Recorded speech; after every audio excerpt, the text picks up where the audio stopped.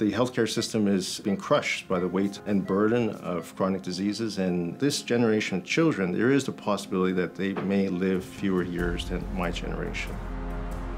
My name is David Ma, and I'm the director of the Guelph Family Health Study. We're a multidisciplinary group looking at the problems from all the different angles so that we can come up with the best solutions for our families. My name is Jess Haynes, and I'm the co-director of the Guelph Family Health Study. We are testing strategies that help families with young children establish healthy eating, activity, and sleep habits early in life so that they can reduce the burden of chronic disease, both for the society as a whole, as well as an individual level. We currently have about 300 families with the goal of getting up to 1,000 families that we are going to follow over 20 years. And what we found is Canadians are only getting about a quarter of their fruits and fiber intake.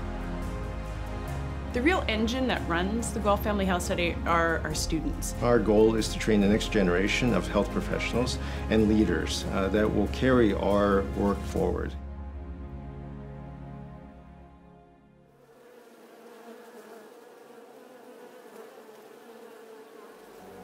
Back in 2007, we started experiencing much higher colony losses than we had previously had, to where they're averaging 35% annually. That loss of colonies, not in a single country, in all of North America and most of Europe. That's worrisome.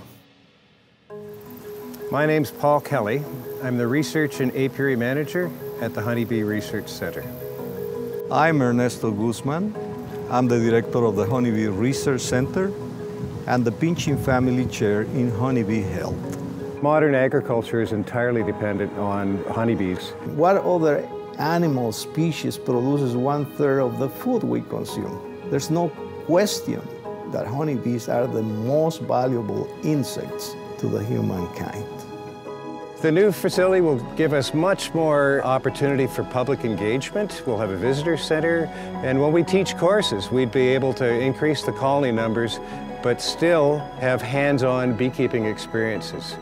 The new facility will show that the University of Guelph, Ontario, and Canada are leading honeybee research.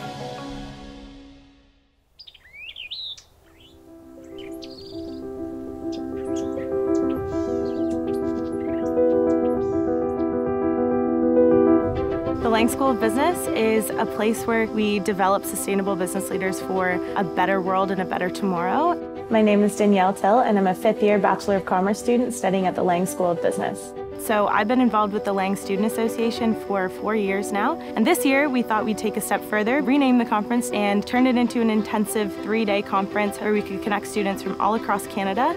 We wanted to represent the triple bottom line in a full weekend perspective. At the end of the weekend, the students were able to test their knowledge and bring together their previous experience in a case competition setting. Move with the changing values and mindsets of consumers is going to be pivotal in the growth of business now and the sustainability of the business in the future. I really plan on carrying forward and bringing the CSR values as well as the overall principles of the Lang School of Business into my next chapter. Suddenly a lump appeared on his head. It was like a half a golf ball. It was a very rare form of cancer. Hi, I'm Krista Pawski. I'm Murphy's mom, who's a patient at Ontario Veterinary College. Murphy came to me in 2013. He was a rescue. My vet, he brought his dog up here for cancer treatment, and he said, you know, they're doing a lot of innovative things up there. They did some wonderful things for my dog. This is where you need to go.